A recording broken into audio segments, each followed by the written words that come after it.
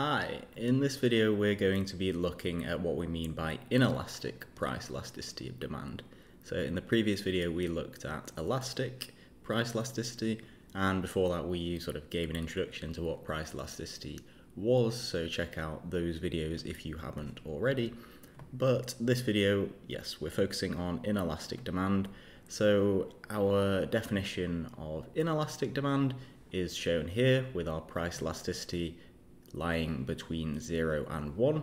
Again, remember that we're only focusing on the positive or the absolute value of this price elasticity. So this inelastic demand could be a price elasticity of say 0.5, but equally it could be a value of minus 0.5 or just anything between, well, -1 and +1. So a lot of this video is going to just be sort of the opposite to some extent of the elastic demand video. So with price inelastic demand, a percentage change in price will cause a smaller percentage change in quantity demanded. So similarly to what we said in the previous video, if we were to have a 10% change in price, now with inelastic demand, what this means is that we're going to have a smaller percentage change in quantity demanded. So this might cause, say, a 5% change in quantity demanded. We could have a 6%, 7%, anything less than 10% is what we're going to have with an inelastic change in, well, an inelastic change in price, a change in price with inelastic price elasticity of demand. And so if this was a positive change in price, we could have a 5% increase in demand or a 6% decrease in demand. Both of these would be inelastic, or the good will be price inelastic if this is the case. And again, the smaller the price elasticity of demand here, the more inelastic the demand. So if we were to have a 0.5 price elasticity of demand, this is more inelastic than, say, a 0.9 price elasticity of demand. And this should make sense because we said that elastic price elasticity is greater than 1. So say a PED of say 5, that's going to be very elastic. And so as we get smaller towards 0.5, we're getting more and more inelastic. So this should all make sense if we've seen the previous video and understood that. So the final point, again the opposite of elastic, inelastic demand is going to give us a steeper demand curve.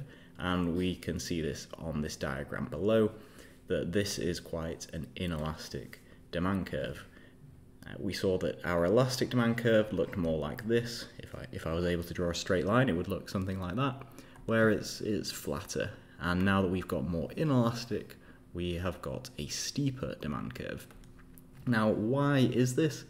Well, let's imagine that we were to start at price P0 in our demand curve. If we use that, we can see that this would give us this quantity of Q0, and let's give ourselves a large decrease in price and we change our price down to P1. Well, we see that if we use our inelastic demand curve, this now gives us quantity Q1, our quantity demanded. And so we can see that this large change in price from P0 to P1 has only caused a small change in quantity from Q0 to Q1. And this is what we were sort of getting at with these examples up here, where we said we can have a large change in price of say 10%, but this is only going to give us a 5 or 6% change in quantity demanded because it's an inelastic demand curve, and this comes about because we have a steep demand curve that is inelastic. As we did in the previous video, we look at the special case, which is perfectly inelastic demand. And as we say that as we get smaller and smaller, our price elasticity gets more and more inelastic, and the smallest it can get is 0. Note that this isn't negative infinity, because negative infinity would be perfectly elastic. Our perfectly inelastic is 0. That's the smallest we can get in absolute terms. So this is our PED of 0, and it gives us a perfectly vertical demand curve. So this is a perfectly inelastic demand curve. And if we look at it intuitively, let's have a look at P0. Well, if we have our price P0, we're going to demand a quantity Q. If we were to decrease our price quite substantially to P1, well, we still demand Q. So no matter what our price changes to, if we increase our price, we still demand Q. If we decrease our price even further to say P2, we are still going to be demanding Q.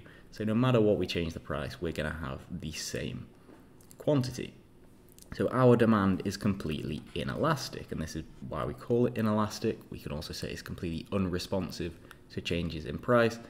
With perfectly inelastic demand, a change in price does not change our quantity demanded. We're always going to demand this amount no matter what the price is.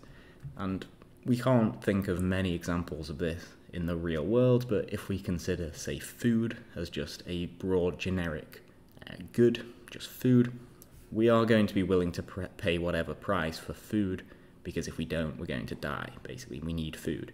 So that is an example that might fall under something near to perfect inelasticity, which says that it's a necessity and it's going to be inelastic. But that will be something we'll discuss in future videos where we look at factors affecting elasticity. That's not a subject for this video.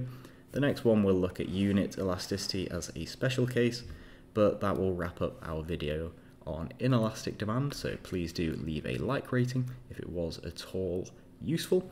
Make sure to check out the playlist for more videos like this one, and subscribe to add some econ to your subscription feed.